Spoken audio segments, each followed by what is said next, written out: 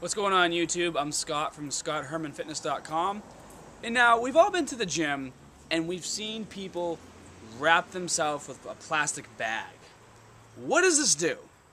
Absolutely nothing. All it does is it's going to make you sweat more. Sweating more does not mean you're burning more fat. What it means is that you're sweating more sweat out of your body, which means you're dehydrating yourself. Which means as soon as you're done sweating all that extra water out, you jump on the scale and you're like, yeah, I lost 2 extra pounds because I had this plastic bag on. And then you go to the water bubbler or you buy yourself a delicious H2O from the freezer at the gym. Guess what? You just gained that 2 pounds back. So don't wrap yourself in a plastic bag. It's not the smartest thing to do. It doesn't have any benefits and doesn't do anything.